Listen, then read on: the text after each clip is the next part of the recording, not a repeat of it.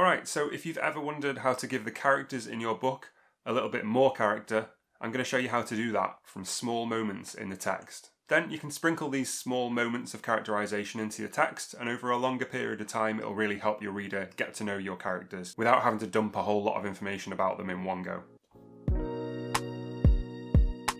This works really well with flash fiction and short stories too, because short, small moments are all you really have with that. But equally for novels, over a long period of time, as I said, these little moments can really build up to shape a character in a really nice way. So a lot of the time when writers think about characterization, they mainly think about giving their characters a big backstory. And then sometimes they'll do exactly that. They'll veer away from the main plot, which is what the reader is engaged in at that moment, and they'll give you a load of backstory or a big flashback section about how a character became the character that they are. It makes sense to want to show those defining moments to your reader so that they understand your character better. But taking a big segue away from the main action, especially at the opening of your book or the opening of a chapter or the introduction of a new character, can be a bit jarring and it can lose your readers. But don't get me wrong, it's definitely important to have that backstory in your book that gives depth to your characters, that makes them three-dimensional, makes them feel like a real person. Brevity and depth seems like a bit of a mismatch. In practice though, you actually can have it both ways. You can add some of that character and that depth into just tiny moments throughout your book. Things that your character says, small actions that they take, even their body language. Then those subtle details can land on a reader in a way that they don't even realise is happening, rather than making them read paragraphs of backstory that they might not be that interested in. As I usually do, I'm going to use an example from my own writing to demonstrate this a little bit. I'll read it through quickly and then we'll look at the characterisation that I hopefully got across and why it hopefully works. This is the opening to a chapter and the first time we're introduced to both of these characters. Oliver listened to the crackle on the line, the distance. Years ago he used to think it was birds on the wire, somewhere out in the dark. Now he knew better, but he still didn't know what it was. He looked at his watch, turned it to catch the light. He got the time difference wrong, but it was too late to stop calling. Oliver, a gruff voice said. Not a question, a response. Yeah, Holly, how did you know it was me? His voice filled the lockup from corner to corner, checking to see if it was watertight. The fluorescent light above him flickered like he'd woken it up. Figured. It's gone midnight. Who else would drag an old man out of bed? Shit, did I? No. Oliver rolled his eyes, but he needed the help. And it goes from there into the rest of the scene. Let me draw your attention to some of the characterisation here. We're going to focus particularly on the character of Harley. So from this small passage, we actually learn quite a lot about Harley, but I didn't really tell the reader anything. It's not from Harley's point of view, it's from Oliver's, and I didn't describe his physical appearance or anything like that. Yet we still know an awful lot more about him just from those few lines. The characterisation comes from what he says, so let's have a look at the text again. We learn he's older than Oliver. We can assume this because he calls himself an old man. Maybe he's not that old, people tend to exaggerate their own age, but he's definitely older than Oliver because Oliver seems genuinely worried that he might have woken Harley up. So that's characterisation. We now know his age relative to Oliver's. Harley's more senior, which when we look at the last line makes sense if Oliver's calling him for help on something. There's more characterisation we can assume from this as well. For example, we know somehow that Harley lives alone because if he'd had somebody with him, he would have mentioned them and said who else would wake up an old couple or something along those lines. Harley reveals his personality in a couple of other ways, just with that one line about having been woken up. When Oliver presses him on it and asks him, shit, did I? Harley says, no. Well, what does that tell us?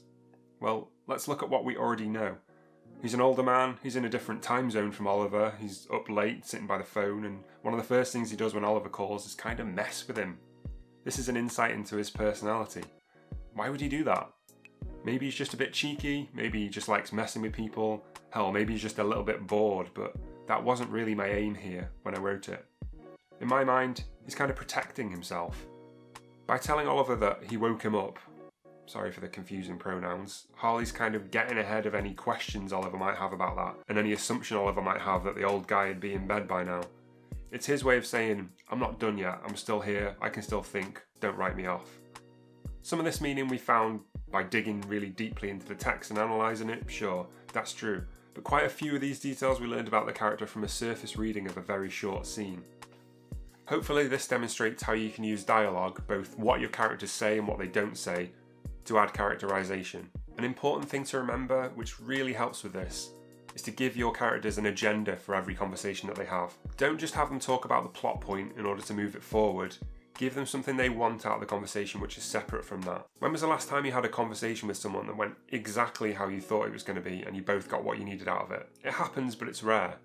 More likely, there'll be a bit of interaction between the two, a bit of pushing and pulling. It doesn't have to be conflict, by the way, but just talking around a subject is often more realistic than two characters talking exactly about what's going on. And if those two agendas that you give each of your characters in a conversation don't quite line up, that will make way more compelling dialogue. And dialogue is a huge part of characterization. I mentioned before you can add characterization with small actions and body language as well. Here's an example from the same text but different characters a bit further on. Letwin had a few ideas, but he kept them to himself. He took his notebook out and wrote the license down, hauled himself onto the back of the truck. "Give him the keys, Denny." Denny rolled his eyes and fished the keys from some dark pocket. Letwin caught them one-handed against his chest and opened the driver's door. He brushed dust off the metal plate so he could read the VIN number. The part I'm talking about here is how Letwin catches the keys. I could have just said, Letwin caught the keys, or better yet, I could have just had someone hand them to him. That would have been perfectly functional. But to explain a bit and to give you a bit more context, Letwin's a small town police chief. This is the first time we see him. I wanted to give the reader a certain impression of him. Have you ever seen someone catch keys one-handed against their chest? It seems like a nothing detail in itself, but there's depth behind it. To me, if someone does that, it tells me a few things about them. Even basic things. They have good hand-eye coordination. Maybe they're a little bit more on the athletic side. Maybe they're good with their hands. Also, there's a kind of confidence to that gesture. Most people would throw two hands up trying to catch something, and there's something almost kind of cocky in just using one and catching it against your chest. All that from one small action, one little piece of body language almost. If I'd just said Denny handed him the keys, we'd have lost all of that characterization. The reader doesn't have to think about why he caught the keys one-handed against his chest, but they'll see him do it, and that'll create an impression for them. When you layer this type of thing through your work, these almost throwaway feeling sentences, they add up to build a picture of a character for your reader, rather than having to spend so much time, as I said, just building a backstory and dumping it in the text. You might think, yeah, I can see how that works, I can see how that adds value, but it doesn't tell me what the backstory actually is of the character or what actually happened to them. That's true, but I'd encourage you to think about why that event or that past has impacted your character. Because if you're just really desperate to get across that something happened in this character's past life that was traumatic or horrendous, there's a good chance you might be more interested in the actual event than the effect it had on your character. The results of it, how it changed the character, how it shaped them into who they are now, that's the more compelling part, that's the characterization. Show the effects of what happened through your character's words and actions rather than just telling us what happened. And the best time to use these little moments, these little actions, is at the opening of your story or the introduction of characters. Just as your reader's getting to know your character, that's when this is the most impactful.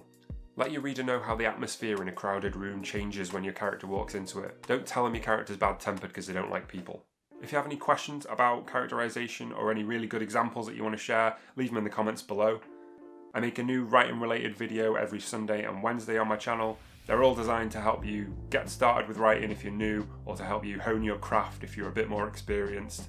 The point is to stay motivated week by week. Hit the subscribe button and you'll never miss a video. Thanks so much for watching.